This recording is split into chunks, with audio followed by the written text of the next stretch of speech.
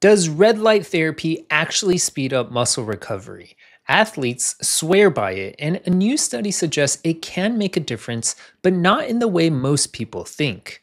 Hey everyone, Dr. Jeff Peng here. In this video, I'll explain how red light therapy and lasers are supposed to work, break down the findings from a new meta-analysis, and share my thoughts on whether this treatment is truly worth the investment. So let's first ask the question, how is red light therapy supposed to work? The scientific name for this is photobiomodulation, and it can be delivered either by low-level lasers or by LED panels. When specific wavelengths of red or near-infrared light penetrate your skin, the energy is absorbed by the mitochondria inside your muscle cells. You can think of mitochondria as the batteries of your cells. They're responsible for making ATP, which is your body's energy currency. By stimulating these mitochondria, red light therapy is thought to boost ATP production, reduce oxidative stress, and promote better cellular repair. But what does the science actually say? A new meta-analysis published in 2025 pulled together data from 14 randomized controlled trials looking at red light therapy in high-level soccer and volleyball players. These were professional athletes, not weekend warriors, so the research was designed to test recovery in people training and competing at very high levels. The researchers focused on three main outcomes: muscle strength, muscle endurance, and markers of muscle damage. When they measured maximum voluntary contraction, the amount of force an athlete can generate, red light therapy didn't make too much of a difference. In other words, it didn't actually make athletes stronger. But where things looked more promising was endurance. Volleyball players who used red light therapy before exercise were able to complete more repetitions before fatigue set in, and this suggests it can help delay muscle fatigue.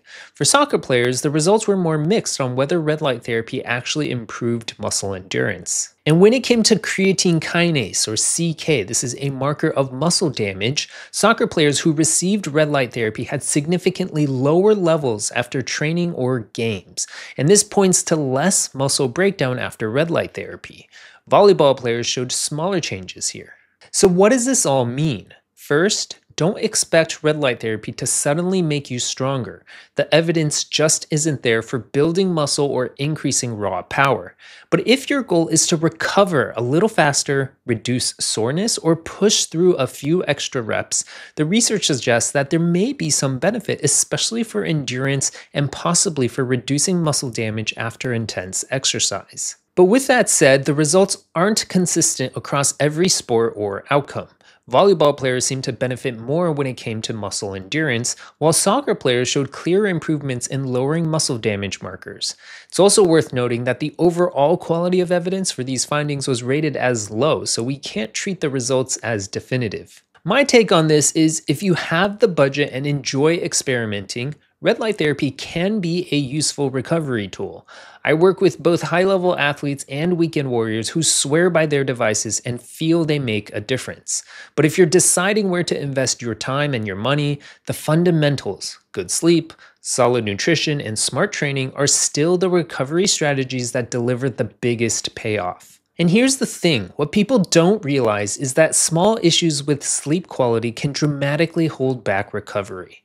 So check out this video where I break down why sleep is the most powerful recovery tool we have and the simple strategies you can use to start sleeping deeper and performing better than ever.